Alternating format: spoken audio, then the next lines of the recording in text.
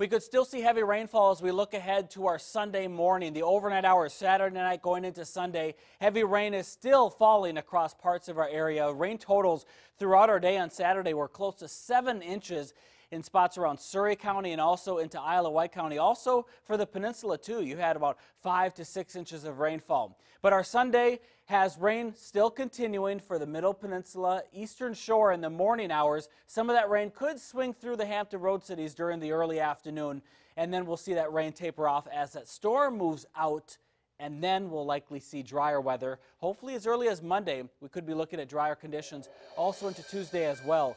Rainfall totals will be an extra 1 to 2 inches for the Middle Peninsula and Eastern Shore tonight. 81 degrees for your high on Sunday. Monday, a high of 82. Tuesday, partly cloudy and dry with a high of 84, and then more rain later next week.